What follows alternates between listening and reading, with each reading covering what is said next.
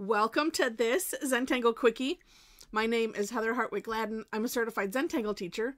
And today we're going to take a look at the Tangle Elloso from CZT Nadine Roller. It's a beautiful story behind the name of the tangle. So I will leave it to you to go and take a look at the For More Inspiration link in the description section. And yeah, it's just really cute. All right. This is a grid pattern, and I am going to make a little border around the top. This is a neat one.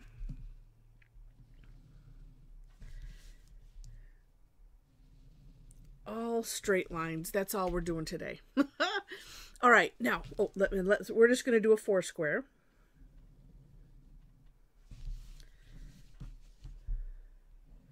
Okay.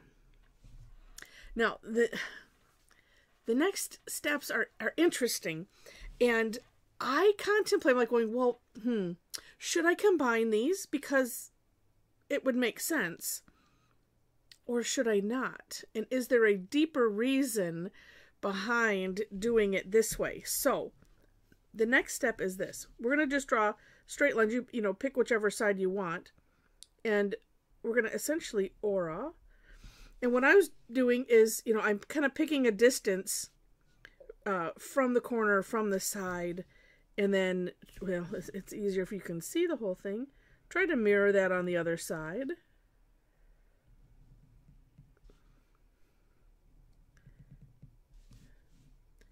And I'm trying to keep the same distance from everything, but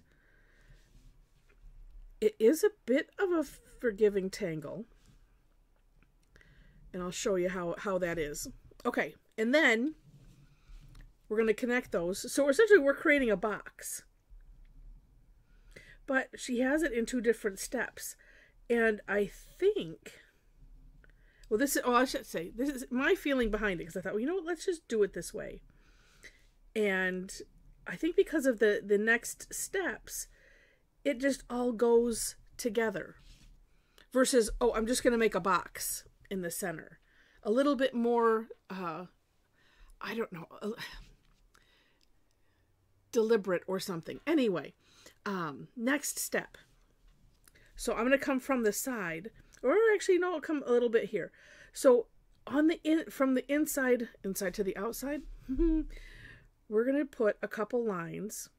And so, you know, and this is one of those where I'm just guessing where I want them. So about like that. So sort of in the middle, and maybe a 1/3-ish of the way, because we want to leave a gap. And then do the same thing. Now here, of course, you can continue it on. But I kind of like the idea a little bit, especially on the next step of this one. It doesn't matter as much, but the next one is what, if you need the tile to be, if you need it to be forgiving, that's what will make the difference. Let me just switch this up so that way. Well, I'll start from over here. And you might want to start inside the box and work your way out. Like I said, and you can just continue it on if you want. It's okay. But we definitely want to have that gap in the center. Okay, because the next step is we're going to, so this top line, we're going to take that and come out. And this one and come out. You know what, let me just do the top.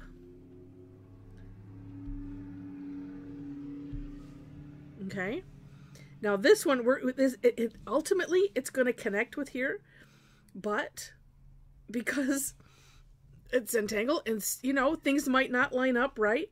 So that's why I kind of stop there, and then kind of continue on. And here, oh, that where I can just meet that up. But if it's really off, you might want to just do it this way. So that way we're coming down here, we're coming up. So that way you're just doing a section at a time. And this, so like this, then it could angle a little bit, or, you know, whatever needs to happen. But,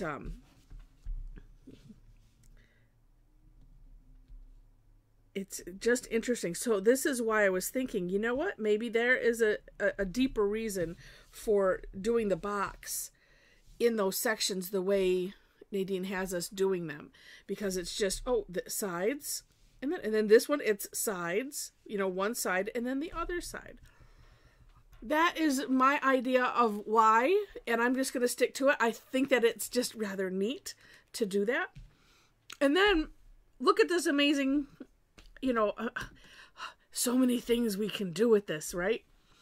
So well, take a look at the For More Inspiration link. Also, she starts off with samples and then goes to the step out. And so you can take a look at ideas on how to finish this off. On my version of the step out, I did a little bit something different in each box. But I think this one, I'm going to try to pick my two favorites, maybe. And that would be, let's see. Oh yeah, I kind of like those two. Oh, I didn't want that pen either. I'm just picking pens and pulling off the caps. All right. And so all of this space you can decorate, fill in, shade. You know, if you want to use color, you can. If you want to use, I used some, just put some lines in on one of mine. Let's start this one. I'm going to fill in these boxes.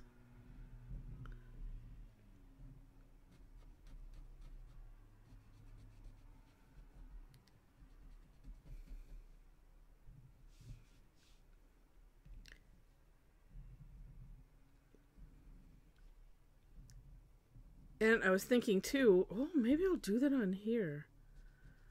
It's not really enough, well, necessarily enough space as a fill-in, because you could put orbs. You could do whatever it is that you want to do, and it's all fine.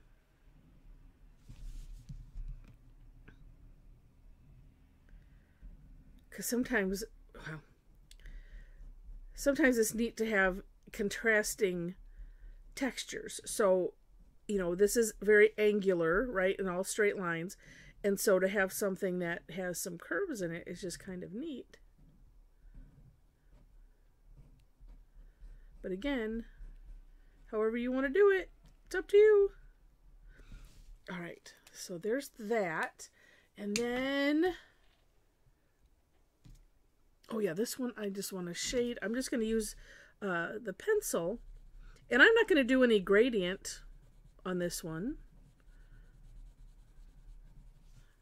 I am just filling it in, and then we'll use the tortillon just to smooth it. I don't do that often, but it's kind of nice, right? There's a couple tangles that call for that, and I need to, wait a minute. Oh yeah. Let's sort of neaten that up. Ooh, and maybe I'll do something on those outsides. Okay. Well, you know, and I'm gonna do them like just two patterns and alternate them, just because that's fun. Okay, yeah, and then the other one was this, filling in this. It's kind of neat to do sort of opposites. That's one way to approach something like this. That's, you know, at first my brain was like, oh, too many spots to fill in. I don't know what to do. And I wanted to do something different, not necessarily copy what Nadine had in hers.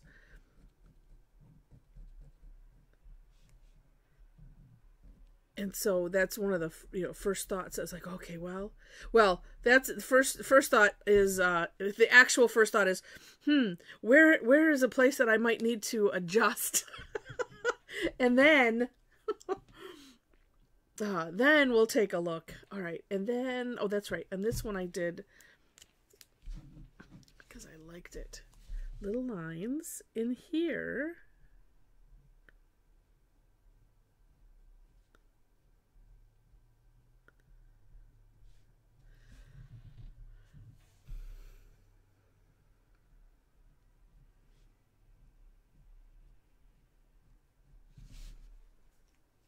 And well, this one, I was like, well, the insides are kind of similar, sort of, but this one I am just going to do on the edges.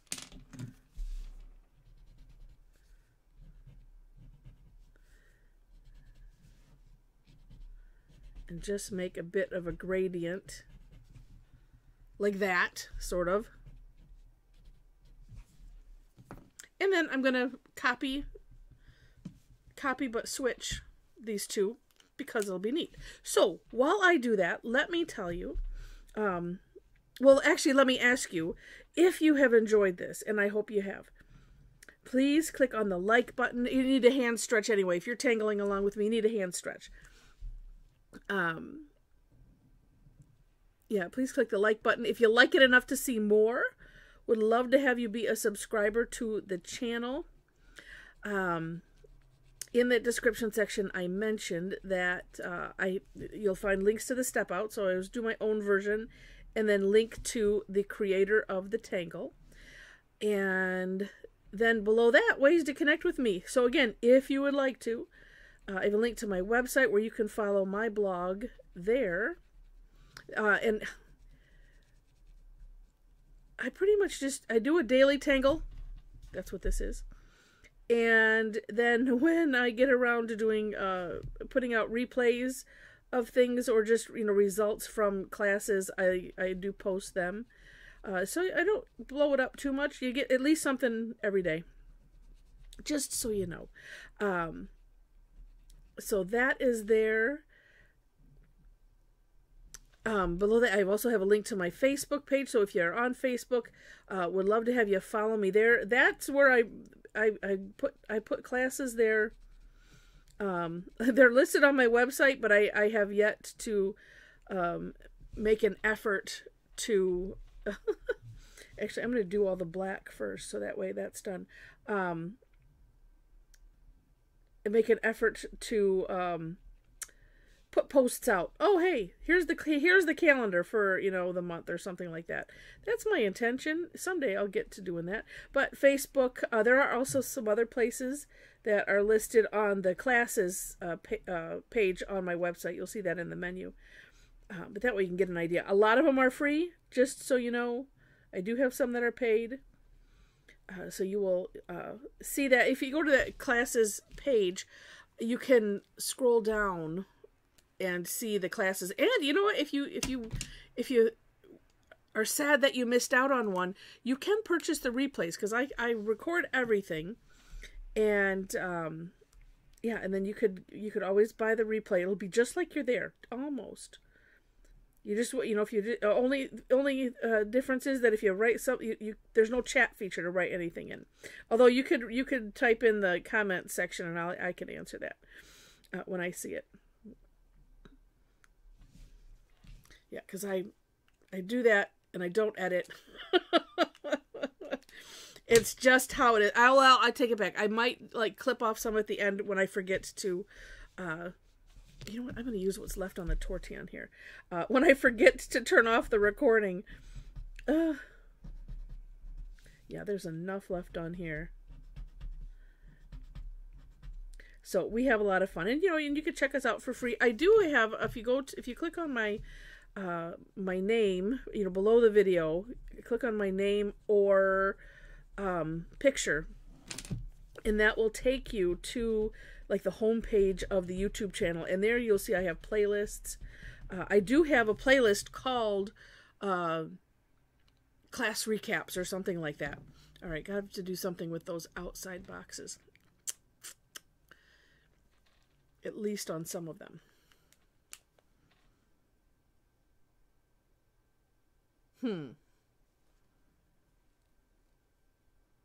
I think I'll do the little lines, or I'll do them a different direction. There we go.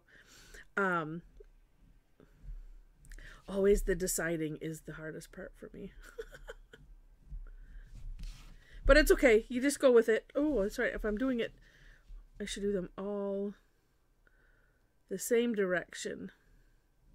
If I'm looking at the tile in a certain direction. Don't have to, but that was my plan. All right. Last but not least, in that description section, if you would like to hang out with a bunch of really neat Tangle addicts, we would love to hang out with you. There's a link to our private Facebook community group, and there are 4 questions to answer to gain entry. And then you can just join us in the ongoing party, because we do like to have a lot of fun. These have to be a little darker. I tried. Sometimes you just do have to have the graphite there. It is close, but I can just go light. All right. So I think I said everything, and what timing. I didn't goof anything up, because sometimes when I talk while I'm doing this, I'm going to use the back of this tortillon. See if I can pick up some of that graphite in there. Oh, look at that. That's a neat trick. Mom taught me. She's like, you know, even if you don't use an eraser, you can use the back of or a clean tortillon, and it will pick up the graphite a little bit, lighten it up or something. There we go. Neat tangle. I think it takes longer to decorate it than it does to do it. All right. So again, thank you so much for watching. I hope you enjoyed it, and I wish you happy tangling.